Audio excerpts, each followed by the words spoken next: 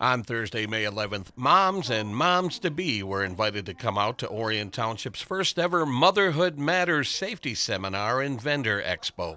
Things kicked off with presentations by several experts in the medical field who touched on topics like breastfeeding, car seats, and choking response. Then attendees were encouraged to visit 20 vendors who provided all sorts of valuable information. Of course, it was no coincidence that the event took place just a few days before Mother's Day.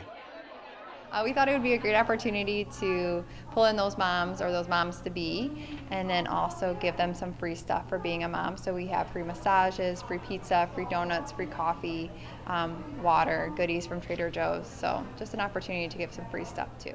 Orion Township partnered with Ascension Providence of Rochester to host the event.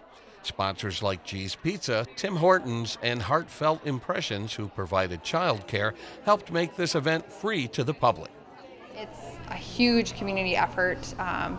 Very thankful for everybody who came up to be a vendor here. We couldn't have had this great turnout without them.